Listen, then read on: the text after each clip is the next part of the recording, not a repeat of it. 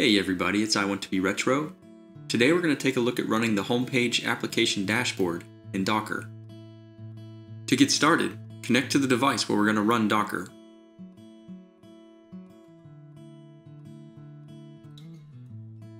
We'll start by installing a few prerequisite packages required to run Docker.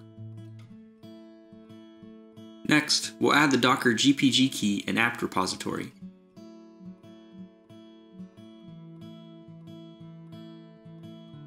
Now using apt-install, we'll install Docker, Docker Compose, and Containerd. With the Docker packages installed, we'll make sure the Docker service is started and enabled. Add the current user to the Docker group. Then re-authenticate the current user for the group change to take effect. Now we're ready to start creating containers. We'll start by outputting the ID of the current user. We'll use this in our Docker run command in just a minute. Take note of the UID and GID in the output. Now we'll create a working directory for homepage to use. Then using the Docker run command, we'll start our homepage container. Update the UID and GID in the Docker run command if yours was different.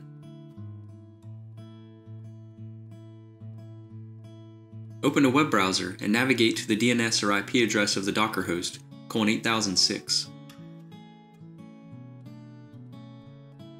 Welcome to Homepage, running containerized in Docker.